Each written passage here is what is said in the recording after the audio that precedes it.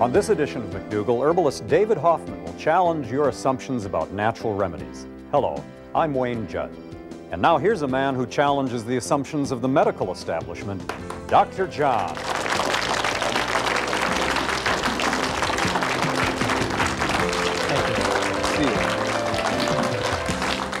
Well, I got challenged. Recently. You know, I try and tell people how to choose proper cookware. Right. And I was at one of the restaurants, one of the many restaurants that serve healthy food in my town of Santa Rosa, California. And somebody sat next to me said, well, this restaurant uses aluminum pots and pans to cook your healthy food. And I was embarrassed. Because that's not healthy? Do you use aluminum pots and pans in your home? I avoid the kitchen, John. I wish you hadn't asked that question. So you don't know what's in the problem with aluminum is that it's a toxin to the system, and it is, I believe, the only controllable cause of Alzheimer's disease. And not only do I believe it, the scientific literature is solidly behind that belief. Well, you know, I heard that just a few weeks ago, and ironically, even this very morning, as I was getting up and about, so for some odd reason, it came to my mind, that business of this whole possibility with Alzheimer's. And so I looked at my deodorant. And there it was, aluminum chlorhydrate or aluminum chloride, some chlorhydrate, sure. Yeah, and that was the primary ingredient that was listed. So, you know, am I going a little It wasn't just a deodorant, it was an antiperspirant. No, it was an antiperspirant, right. That's correct. It is an antiperspirant. And that's the difference, and people have to remember that as we discuss that. There's a difference between deodorants, which generally don't have the aluminum, and antiperspirants, which stop the perspiration. So are you saying that the aluminum, I coat my armpits with aluminum to get them to quit sweating? The worst thing to do, Wayne, is to spray the armpits with this aluminum, have it enter through the nose. Oh. In cases of Alzheimer's disease, the worst cases of Alzheimer's disease have the lesions that are typical of Alzheimer's disease in the extension of the brain known as the olfactory lobes. And so what's believed is the most serious portal of entry into the body for aluminum, which causes the Alzheimer's disease, is through the nose into the olfactory tracts. And before that, the source of that aluminum was industrial. Now, and we won't see this for another 20, 30 years, now what I suspect is they'll link it back to well-intentioned people trying to stop the perspiration but missing the armpit and hitting their nose. And breathing it. The reason we know that Alzheimer's disease is caused, in part, by aluminum is because of the extensive research that's been done. There really has been research. Tremendous. But, you know, the message out there is it's all controversial. And, of course, a lot of that message comes from the aluminum industry and those people that don't want to throw away their aluminum pots and pans. But Alzheimer's patients, their brains are loaded with aluminum, say, compared to patients who die of strokes. The lesions that are typical of Alzheimer's disease, they have a central core of aluminum silicate. You can't have the disease without these lesions. You can't have the lesions without aluminum silicate. Drinking water around the world and in various countries is associated with the incidence of Alzheimer's disease depending upon how much aluminum's in that drinking water, just over and over and over. So this is not hereditary? It's not hereditary. It's environmental? Absolutely. If my parents get Alzheimer's, I don't have to worry about it if I avoid aluminum? In the last 13 years in California, it's increased tenfold the incidence of Alzheimer's disease because of the increased use of aluminum in the past 50, 60 years. That's terrifying. Now, you may say there's controversy here, but the one thing I want to warn you about is you don't want to be a human guinea pig that finally establishes whether or not Alzheimer's disease is caused by aluminum. Avoid that experiment, Give it up. Wayne. Okay. Just avoid the experiment. I'm convinced. After this break, David Hoffman will be here to talk about herbal medicine. Stay with us. This has been a good show. You are going to...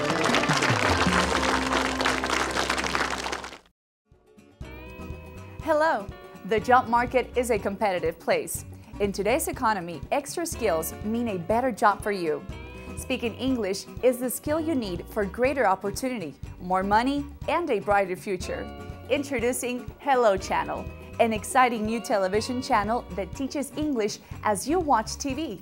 There's something for everyone, and the more you watch, the faster you'll learn. All you have to do is say hello.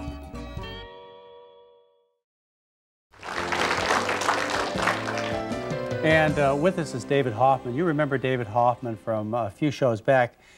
Herbal medicine is what we talked about, and I couldn't get enough of it. I love the subject of herbal medicine, and I have some resentment here, and that is that I was not given this kind of educational background in medical school. I should have been taught how to help my patients with herbal preparations. And I was left with the attitude, and it continued until I met David Hoffman and similar people who are knowledgeable in herbs. I was left with the attitude that herbs were ineffective. They're just, you know, plants, weeds, self-administered things that do little good. And the few of them that had some potency to them, they'd knock your liver out. They'd make you sick. And so I had a very bad attitude, but that attitude was instilled, and I have to guess, somewhat by purpose in me as a medical student. And I think the whole population has that. David Hoffman has several books out that we'll tell you about in a minute. Why is it that herbal medicine has gotten such a bad rap? You've got to remember it's only in this country. It's not a bad rap in the Western medical system in general. And I'm afraid I have to conclude that it's an economic, political issue. It's not a scientific issue. Now, I look in the medical journals, and if an herb causes somebody to get, say, a toxicity of the liver, one patient, even if it happens to be a contaminant of that herbal preparation, say with some powerful arthritis drug that a pharmaceutical company makes, it hits the biggest medical journals with a splash story and then off into the media. One case, and maybe the tens of thousands or hundreds of thousands of people that are helped by herbs, it never hits the press. But the implication here is that medicine doesn't care whether we're well or not. Is that what you're implying? Well, surely medicine cares whether we're well. If they could do better, why don't they? Just for money? For money, people, the whole profession would sell out? There's a big difference between the practice of medicine and the manufacture of medicinal substances. And I didn't want to imply that it was doctors, one-on-one doctors that had this bias. It is a result of moving into high technology-based medicine, which you can really see as battlefield medicine, emergency medicine, which modern medicine does incredibly well. But in the development of the multinational drug companies and very high technologically based examination techniques, they're just got built up an economic momentum to go for more and more and more specialization. Yeah, as well as a great marketing job with all of us in the public. Yes. We want pills and shots. Well, let me give you one very specific example. You were just talking about the occasional case of liver damage, and it's an important issue. But to work out the relative safety of a drug, you have to have the LD50, the amount of the dosage which is poisonous, and then you compare that with what's called the ED50, the effective dose, and then you do a risk-benefit analysis. With the FDA in a position where they're denying any efficacy to medicinal plants, if you have one case, but they don't acknowledge there can be an ED50 at all, that one case means statistically this is the most poisonous thing ever. So there's just this built-in bias, institutionally built-in, which has got to be overcome. And this is starting to change. But it's starting to change from a grassroots point of view. It's the consumer demand for these preparations. But there's also a change within the medical community. Doctors are prescribing this. I know you gave a talk to the doctors at the hospital where I practice, and it was an overwhelming success. I thought I was throwing the sheep into the lion's den, but I knew he could handle the job. And when you left there, you left some very, very well-educated physicians really wondering why they didn't get a better education in herbs.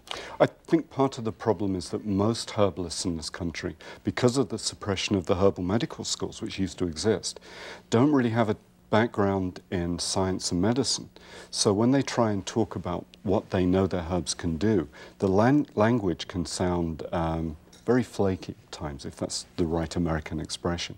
What I was doing with us, the doctors at your hospital, was using examples from the literature and trying to remember all the medicine I used to know so that I could communicate in a language that was their language. And when you do that, then there's openness. We understood. Yeah.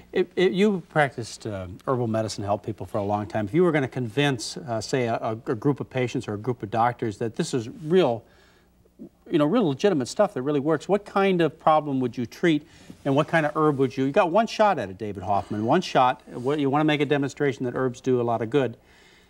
That's sounding a bit biblical. But I would say that the real strong area for natural medicine in general, but especially herbal medicine, is treating the degenerative diseases, not trying to treat acute life-threatening conditions. Just about anything in the digestive system and digestive system dysfunction can be addressed very rapidly with herbal medicine. How about indigestion? Yes, yes, but then what is indigestion? Well, heartburn. It's heartburn. It's the stuff that they send me out to buy antacids for. Anything that the drug Tagamet can do, a herb called marshmallow, used at high enough dosage, will do symptomatically the same. It works in a very different way, so the blood chemistry will be different, but you can achieve the same results, and actually you can achieve them faster. How about, I've heard cabbage is also good for indigestion, ulcer problems. Very much. And bananas, I've heard too. Extract of bananas. Yes, yes. There's a whole range. I mean, that's why I'm not able to come up with one herb, because that's like saying, what would a really good green nutritional plant be? You know, we need a range of them. I wonder how much you could charge for bananas if you could put them in a capsule. Well, have you seen those capsules of powdered beet powder? Beetroot. That is a little bit. You know, John, this is a question that we probably are coming up for a break, we'll but I have a question about how much it costs to go herbal. And we'll answer that in just a moment, and I'll also tell you about David Hoffman's books. We'll be back with David Hoffman in just a minute.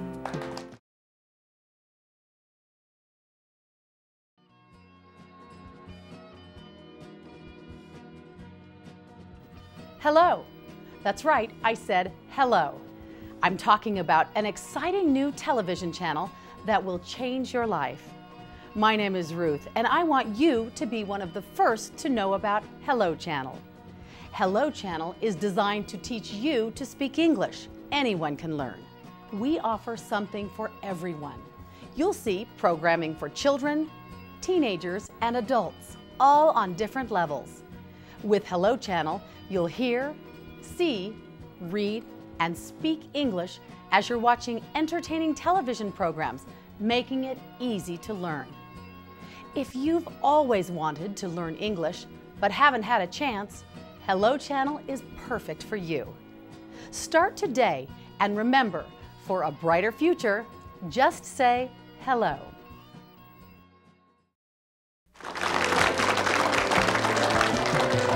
And with me is David Hoffman. David Hoffman is Professor of Integral Health at the Integral Studies Institute in San Francisco. He's also author of many books and a CD-ROM. It's called The Herbalist. You can plug this into your IBM computer or your Apple Macintosh computer, and you could bring up the herbs and also the problems, and by computer technology, it'll put the two together and help you tremendously.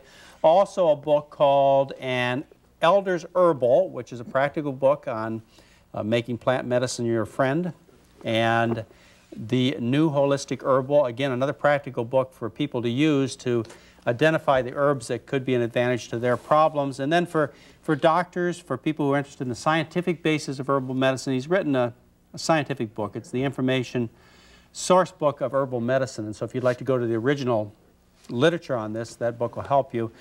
You were asking a question before thank you, John. David, I'm wondering about the economics of herbal medicine. Can I afford it? Is it more or less expensive? Will my health plan cover it, as opposed to getting amitriptyline, or it's the only drug that jumped into my brain at the moment. But you got my question. Yeah. What's the economics of this? Confusing. This is a point where I start to lose friends in the herbal industry, because as far as I'm concerned, herbalism should be, I suppose we could say, the people's medicine. If you know the plants, you can pick them. If you don't know the plants, don't pick them, just in case. In states where naturopathic medicine is licensed, and California is not one of them, but in the states where it is, then if the herbs are prescribed by a naturopathic physician, then they can be covered by insurance. There are ways of using herbs so that it is really quite cheap compared to the real costs of drug medicine. However, if your prescription is covered by insurance and the cost of herbal tinctures isn't, then it will look like the herbs are more expensive. How about if you grow them in your garden? Can you do that? Yeah, and you don't even have to pay PG&E. It's free. Yeah, let me talk about some specific things that always come to me. How about treating female hormone problems like PMS with herbal medicine? very successful when the right herbs are used. And unfortunately, most of the products that I've seen on the market, which are herbal PMS treatments, don't have the right herbs in them. You know, they're simply water removal approaches. There's a herb called skullcap, which I should explain the name. It's called skullcap because of the medieval European academics wore funny little caps on the top of their head. The top of the flower looks like one of those, if you're a botanist. That plant is amazing at changing the psychological symptoms of PMS. It doesn't remove PMS, it just changes it into a more positive state.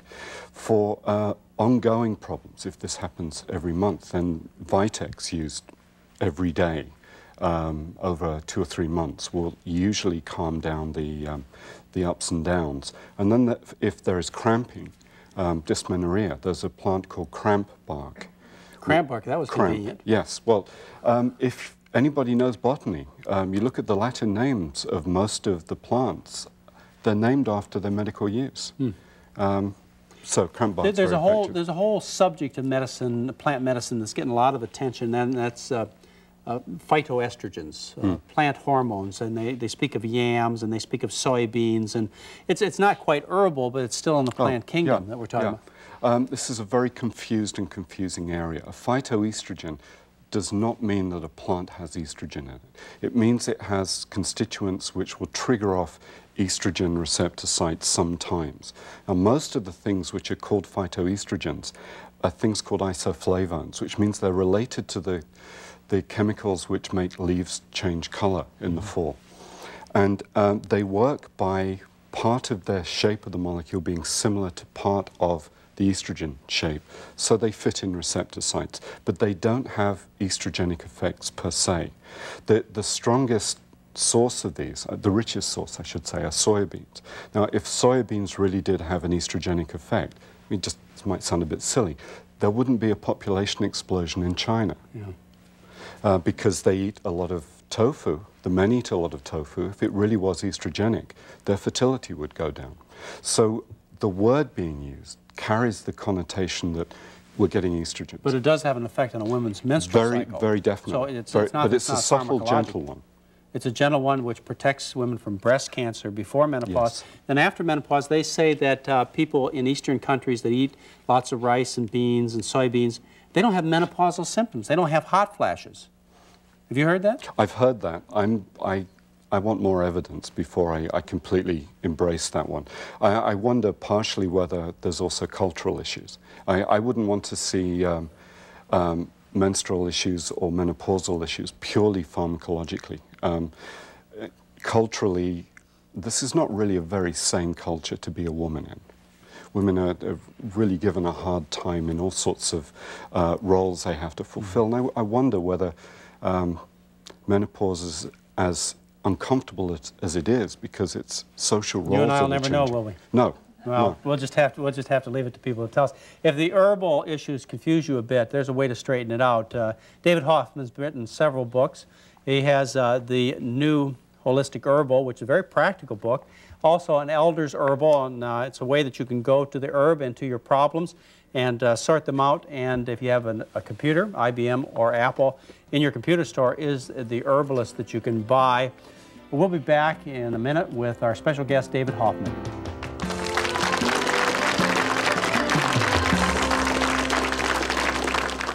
Watch TV and learn English at the same time on Hello Channel. Hey Dad, can you come out and shoot some hoops with me? Busy. Studies show that by the time I'm 12, I can be influenced by friends more than parents. Give your family everything. Give them your time.